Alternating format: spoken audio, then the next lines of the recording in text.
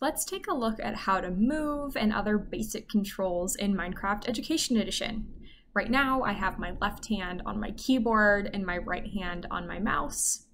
And I can use these clues and hints on the left-hand side of my screen to remind me how to do things like move and jump and fly. So I can see that W moves me forward, S moves me back, A moves me to the left, and D moves me to the right.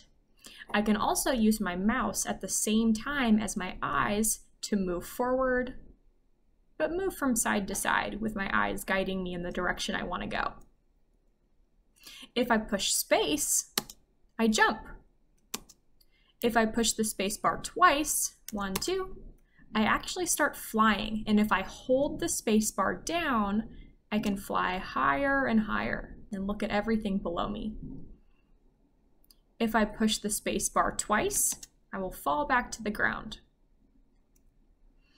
E for inventory. If I push E on my keyboard, it opens up my entire inventory of items and blocks that I have available to me. I can click once, left hand click, and click again in my inventory to drop those blocks. So let's look into placing and breaking blocks. You can see that I have these 9 slots on the bottom of my screen. If I hit number 1 on my keyboard, I will select the first slot. Number 2 selects the second slot, and so on. 3, 4, 5, 6, 7, 8, 9. I want to be able to place some blocks, so I'm going to click 1, and that is my oak wood planks. You can see in the bottom right-hand corner of my screen, there are mouse hints. So it's showing me that a right click is place, and you can see the black outline of the block. That is where I am aiming to place it with those crosshairs. So if I follow my clue, right click is place, I can place blocks and get started building my first Minecraft creation.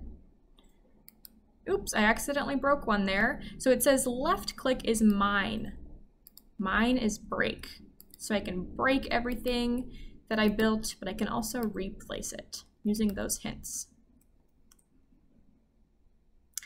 So that is how to get started with movement and basic controls in Minecraft Education Edition.